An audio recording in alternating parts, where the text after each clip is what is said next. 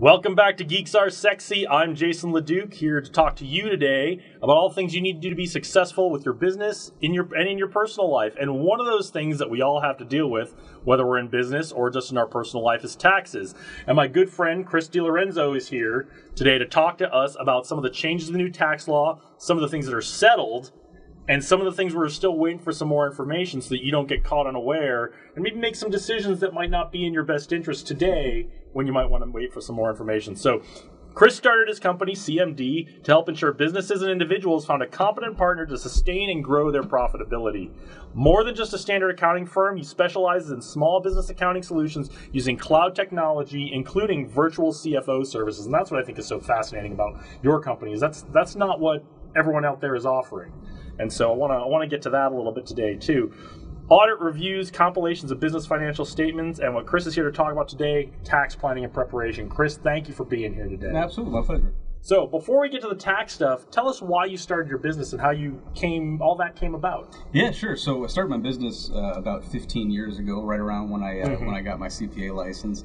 Started very small, really part-time as a tax planner and tax preparer. At the same time, I was working as an executive for a couple of multi-billion-dollar companies, running their internal audit department. And while I was growing that organization, I started growing my business a bit too. I left there about a year ago and have been working in my business ever since. And you've been working your butt off since you went full-time in your business, yeah. I know. It's definitely a different environment. So tell us about these virtual CFO services, because this is the thing that I think is so fascinating about your business. Yeah, so what I found, certainly coming from the environment that I've come in with large-scale organizations, lots of small businesses have a great need for a CFO, but they can't afford the $300,000, $400,000, $500,000 a year bill that comes with having a CFO. So what I've done is I've created this virtual CFO environment where I help clients that need things that a CFO would do on an ad hoc type of basis. So, whether that's budgeting and forecasting to help them figure out how their business year is going and where they should be looking to cut costs or expand to help grow, to really just be that partner with the organization to allow the business owner to focus on running the business and let me help focus on the financials of the business for them. I think that's so important, because as business owners, it's important for us to be decision makers and to be leaders. And if you're a business owner who's really good at making your widgets or your product or selling your service, that's great. That's really important. That's what you should be focused on as a business owner. But if you don't know how to read financial statements, you can make decisions that aren't so great because you don't really understand the information that's being put in front of you. And you are bringing not just the bookkeeping, the accounting, and saying, here you go, here's your numbers. You're bringing the knowledge and the ability to help a business owner make decisions about what they should do next quarter, next year, long-term beyond that with their business. And I think that's such a valuable service that, so if you don't know how to read a financial statement, connect up with Chris. But the reason we brought you here today, we want to talk about this the tax piece, the tax education piece. And so what are the important changes that have happened for businesses at the end of last year and this year? And what's settled? I want to make sure we get a really good handle on what's already decided. And then what do we need to kind of watch out for? Where are we waiting for more information from the government on the tax situation? Yeah, so as far as the businesses are concerned, the biggest change that's happened with businesses are really two. And one is settled and one is not. So the first one that's settled is for C corporations, which is the type of corporation a business is when they initially incorporate. The tax rate has now been set at a flat 21% tax rate, and they've gotten rid of the alternative minimum tax calculation for corporations. So that's settled, that's done. If you are a C corporation already, if that's been the best business model for you, you're very, very happy about that. That's going to save you a lot of money. The part that's going to save the smaller businesses a lot of money is this new law that's passed. It's called the Section 199 Cap 8 deduction. Right. And so what that is for pass-through business entities, for S corporations, partnerships, sole proprietorships, there's a 20% deduction that you can get on your profit that you'll take on your personal tax return as a result of this being there. It's way more complicated than I just said. Yeah, and this is what you may have heard. This is QBI, right? This is QBI. If you've heard of QBI, this is what people are talking about. But exactly. It's this. If you are a pass-through and we're going to talk about business entities and what's the smart thing to do. Yeah. But if you're a pass-through, and that includes if you're an LLC, a single-member LLC, right? Because you do that pass-through taxes. Different if you're a multi-member LLC, right? Nope, it's still pass. Still the same. Okay. Different See, return, I'm learning something but it's too. still a pass-through entity. So, but yeah, so that's that QBI, and that's the piece that's not quite 100% settled, right? Exactly, and as recent as a couple of weeks ago, I think it was maybe the first week or so in August, the way things work is so Congress puts out the law, this is the tax law of what we're going to be doing, and then the IRS comes in and interprets it with regulations of how they're going to enforce that law effectively, right?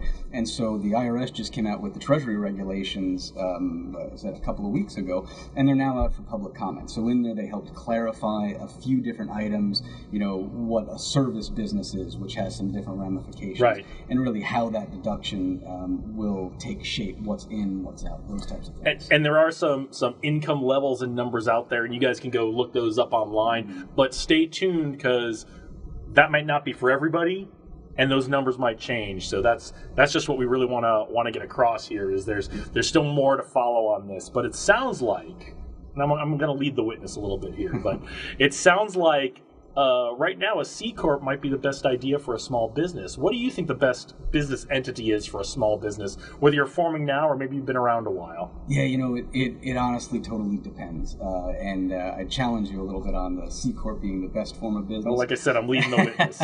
And really the reason for that is, so the C Corp is really good when you're making a lot of money, right? Because if you're a pass-through entity, as the profit is passing through your business, you're going to get taxed at your individual rate. Right. Your individual rate very well may be less than 21%, not only in the actual bracket you're in, but the way the system works, you get part of your money taxed at 10%, part of your money taxed at all these percentages. So when you take the effective tax rate, 21% actually may be higher than what your individual rate is.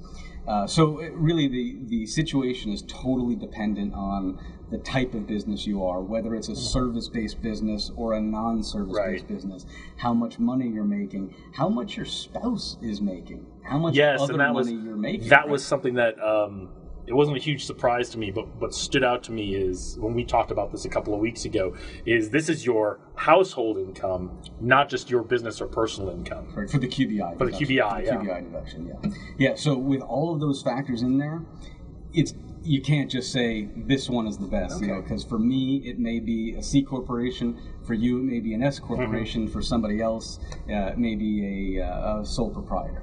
And so we just kind of need to have a conversation, run the numbers, and figure out what it is. One point I'd just like to make on that is the election.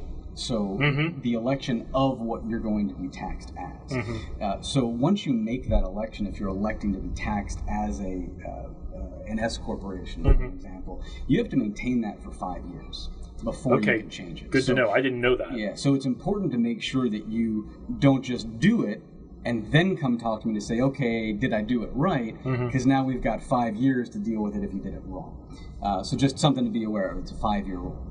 Okay, cool. Well, so what I'm hearing is get out your old taxes, everybody's favorite thing to do, and talk to your accountant or talk to your CFO or virtual CFO and run the numbers, run the possibilities, and really think it through before you make any changes. Absolutely. So any other last piece of advice? Any piece of advice for us on our personal taxes under the new tax law? Yeah, so for personal taxes, there's probably, 3 big changes that's going to affect everybody. So first off, personal exemptions are gone. Yes. So for anybody, for you and yourself, your spouse, your dependents, you used to get about a $4,000 deduction that you could take as an exemption. That's gone.